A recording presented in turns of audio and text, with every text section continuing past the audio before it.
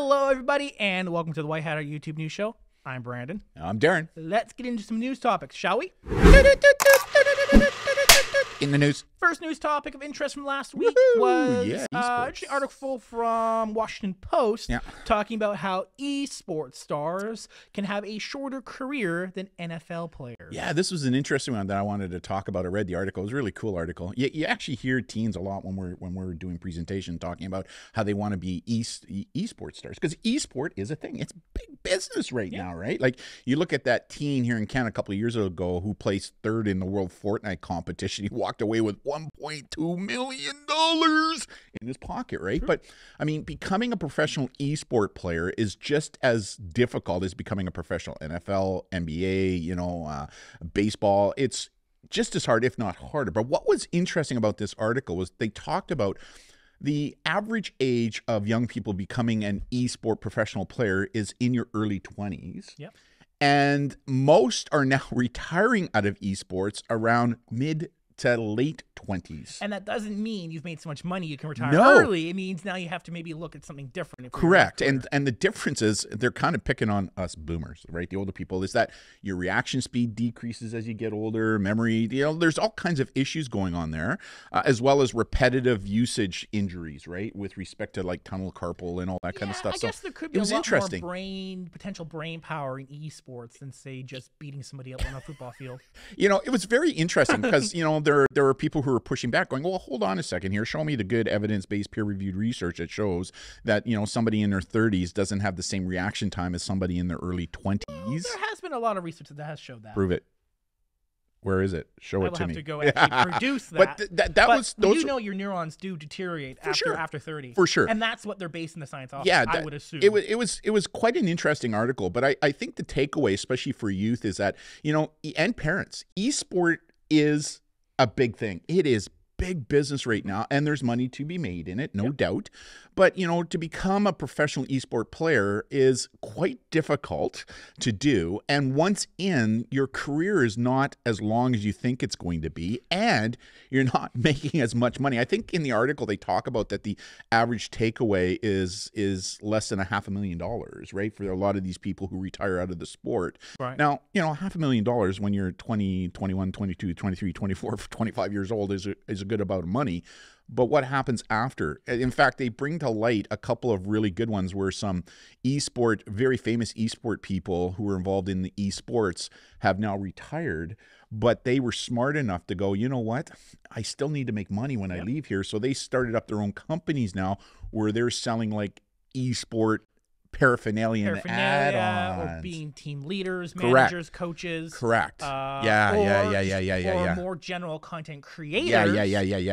To reach to a wider audience. Exactly. So I guess, for those young people who are interested in such career, think about your future opportunities beyond. Again, you pursue the career if that's what you really want to do. For sure. And if you are successful there, think about what your exit strategy is going to be. Exactly. And it's not going anywhere. Like Toronto right now is building like a $500 million e-gaming stadium in Toronto that is specifically designed that people can come in and just watch. It's a participatory sport, right? So very interesting article, though. Yes, definitely. What's up? What else? Apple USB-C iPhone seem closer I'm an iPhone than ever after new EU vote on charging standards. So the European Union is looking at having some standardized charging port laws to make devices not become proprietary on each little port and dongle. So on the iPhone right now, it's a Lightning port, right? Apple Lightning port, yes. So what's the difference between a Lightning port and a USB-C port for those people who are watching, like parents that don't know? The easiest way to say it is the physical form of the port. So Lightning's flat, USB-C is more of a circle. Right, but is there a performance difference between the two? Well, USB-C is much newer and is technically in how you program it more faster, especially with Lightning integration, Thunderbolt integration. Okay. Lightning came out in the USB 2.0 era, and it was shown to be more faster and stable and all that stuff. But now there is better technology, but Apple is just clinging on to that USB Lightning adapter. And the reason they do that is because, and correct me if I'm wrong, in order to dongle this or connect this to something else, you need a specific Apple dongle now to do that. Whereas if you go USB-C, it's kind of, you can plug any USB-C into it, right? Is that the issue? All comes down to money, Yeah, money, yeah, money, for money, sure, money. for sure. Yeah, so like for people, I believe, if people who want to manufacture Apple dongles have to, I believe, if I recall correctly, pay, it's Apple's IP. Yeah, they're so they probably have to, paying a licensing a licensing fee to Yeah. use it. So Yeah. if Apple goes USB-C, they're potentially losing that Yeah. revenue stream. So they are, even though it's slower, they are clinging on to it. And I mean, the challenge is that, you know, for people who have like their The Lightning is slower. Lightning's slow. For What's presently there now? yes. Yeah, okay. But for people who want to like upgrade, like if Apple does change to USB-C, Right. if you have like one of those alarm clocks that plug into the side of your bed, Yep. that have the lightning adapter, Yeah. you have to get a new one, right? Apple Users who have all these other dongles and accessories will have to change it if they upgrade. But at least the changes opens you up to a much wider market of potentially cheaper That's the thing, right? dongles, Right. which again, Apple doesn't want. Apple wants to hold on. Like the iPad Pro has USB-C. Yeah. So it is doable. Yeah, for sure. But for some reason, because I guess what the Pro users could spend more money on proper dongles, I guess. Yeah. You know, I don't, yeah. it'll be interesting, right? But there's no doubt. Yeah. Do I think they should do it? Yeah, I do. I think it is. They might be legally required in the EU. And if that happens, Yeah.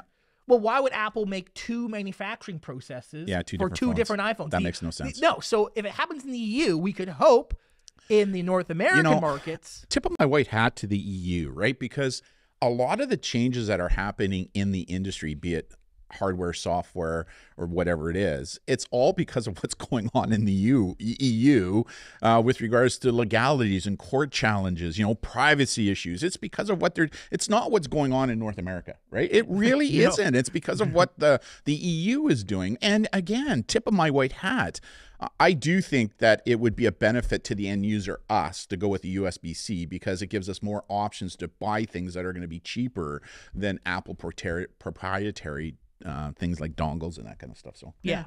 Interesting. Yeah. Again, it'll be in Apple's best interest if they legally have to do that in the EU. They might as well standardize that across the board instead of having manufacturing for. It'd be interesting to watch how this court case evolves, right? Or vote. Sorry, it's a vote. So only 2 members of their parliament have voted against this. The rest were like, I wonder if they got shares in Apple.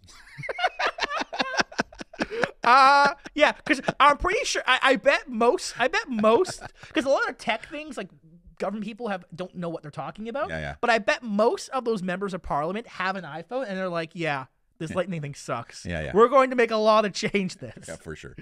They probably have their own lived experience. And I'm an Apple fanboy, as you know, right? Like I really am. But I think on this issue, I think it would be in their best interest to just go with USB-C, right? And I think they've already, like you said, on the new iPad Pro, they've got one anyway, so it's there. It can be done. What they're going to do, they're going to announce it on stage at one of their events, and they're going to make this whole world-changing thing. Hey, easy. It's one of my favorite things to watch on TV. And then, and guess what? Android has had that for years. Yeah. But it's going to be this brand new thing. They're going to be like, and now the iPhone, USB-C. People are going to go, yeah, woo! Fireworks. And it's going to be like, really? Having said that, I still love my iPhone, right? I really do. I absolutely love it. Yeah. Yeah. It's going to be a huge thing. They'll make a whole deal of it. And it's going to be like, good. Whatever. Can't wait to... Whatever. I love the Apple events. Everybody else is trying to do what Apple started with these Apple events, right? When you're the leader, everybody wants to be the follower. The last few Apple software updates have been complete ripoffs of what Android has been doing for years. Whatever. So, I mean... Whatever. As you can tell, I'm an Apple fanboy. Mm-hmm. Next one. Next article, well, I guess 3 articles, which all surround Netflix. They got beat up last week, man. Netflix has had quite the week. So, the main talking point was Netflix reported a loss of 200,000 subscribers, and they blamed password sharing as a factor. No. I mean... Nice gaslighting, in my opinion. There's definitely an issue going on there, but I mean, I think they said that their stock took like a $45 billion hit. as a result of this, right? There definitely wasn't. I don't know how big of the billions. It was huge. But I do know there were some billions involved in the loss. Now, in regards to password sharing, some further research and articles found that from this article, about 2.3 That popcorn makes me hungry. I know, right? Password are shared with about 2.3 people living outside a household, and 79% of users who is using someone else's password have reported that they will not pay for their own account if Netflix somehow restricts password sharing, and then 28.8% of Netflix watchers do it illegally through like ripping and piracy software. You know, should this really surprise Netflix that this was going on? Like, come on, right? Like, they knew it was going on. See, here's the challenge, right? This whole streaming philosophy, everybody wanted to be first to market on, and Netflix was the leader on this, right? Now others are coming on board like Apple and Prime and everybody else with regards to streaming. But, everybody wants to be the first to market, and they're not thinking about issues down the road because they want to be first, right? Well, they were first. They were. But now what's happening is the market is now pushing back, right? And I think because of that, their prediction, they rolled the dice to think that this market was going to be huge, right? And I think what we've now seeing is that the market has maybe reached a point where it's reached its apex, right? That really it can't grow much more. I agree. The market, there's a lot of people who are streaming, but I think people have different options now, right? Yes. Everyone, every company that too. is getting into the streaming market. We have to pay them directly for their own content. But those who are now paying for the streaming, some of those companies are now backing out. Good example, CNN Plus, right? Their premium streaming paid for platform. Warner Brothers, who took over CNN as the parent company now, have basically come in and said they're axing it.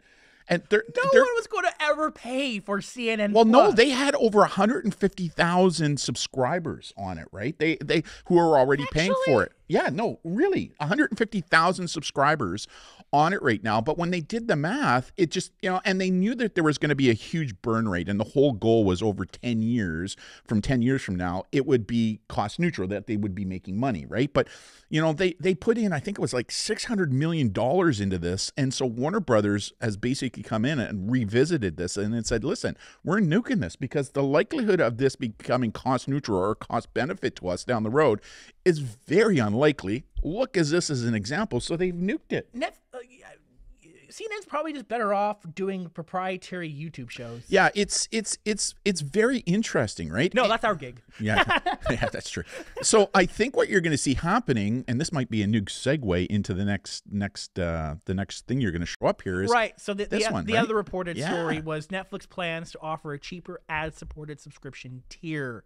So you have the current 3 tiers right now, and then they have a cheaper one where ads would be supported in order to make up for that differential in price. I think, now you were telling me like Hulu does this. And Hulu and HBO right now have a ad-supported tier. Right. Now, I can't really talk about those because I don't have those services. Right. I just hope that if they decide to do this, that you're not watching a Netflix movie and then all of a sudden, boop, an ad pops up in the middle of the movie, right? Like, I think that would be how that works. I'm assuming they would follow the steps as Hulu and HBO. I mean, let us know in the comments if you have one of those tiers.